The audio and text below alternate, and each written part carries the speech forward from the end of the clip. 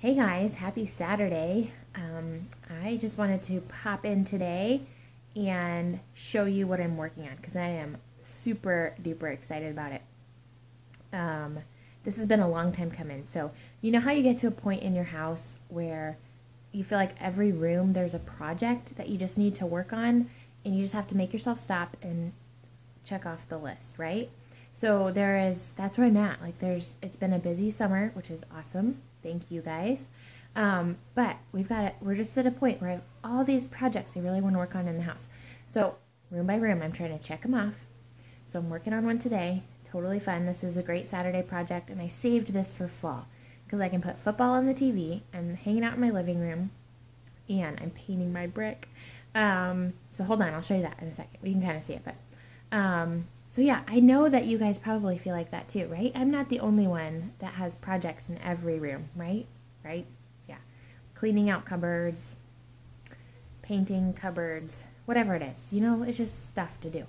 So that also brings me to the other point of what we're bringing you in October. So before the holidays hit, I know that fall, it finally feels like fall here in Pennsylvania, and when that happens, everyone gets back inside from being out all summer, and you start to look at your house and you start to make your list of room by room what you want to do. And so that's why for October, I'm teaming up with the Serene Space to bring you Space Lift. How cool is that?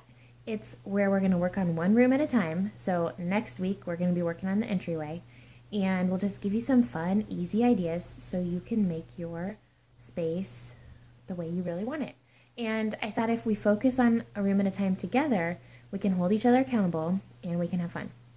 So that is what Space Lift is all about. Go back in the feed and look at the video that we did for you to introduce it, and I'll bring you more details as we get started this week. So I'm super excited about that. I hope you guys are too. Let me know if there's anything specific you want to know as we go through each week. Like I say, next week is your entryway, so if there's anything you want to see about entryways, I'm just going to be giving you tons of ideas, and we'll be working on projects together. So I'm excited. Okay, so here's what I'm doing.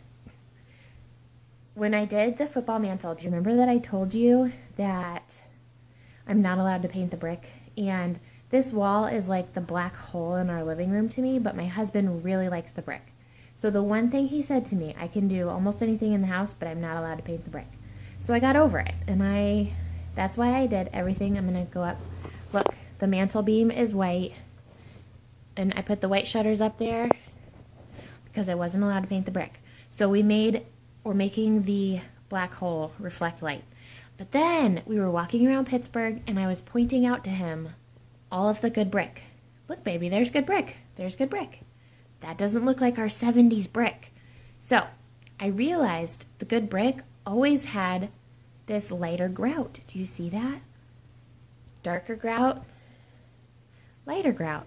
Ooh, yeah. So when I finally figured that out, I was able to tell him and articulate specifically, ladies, if you have a husband that has trouble with what you want to do, show him pictures. Show him pictures. This has taken years, by the way, years to get to this point, but I am super excited.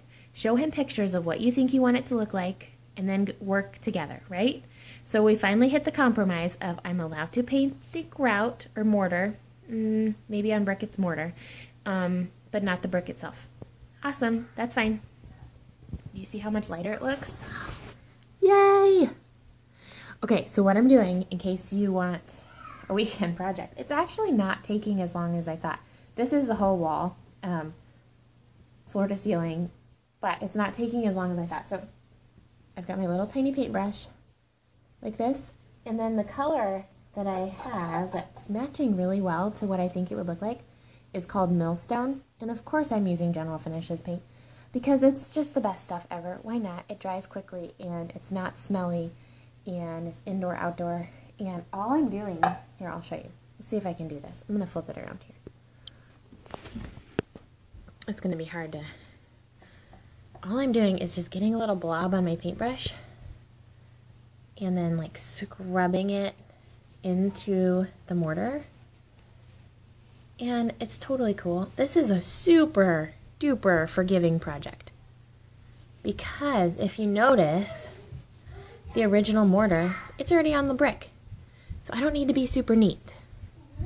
So that is what I'm up to. Right?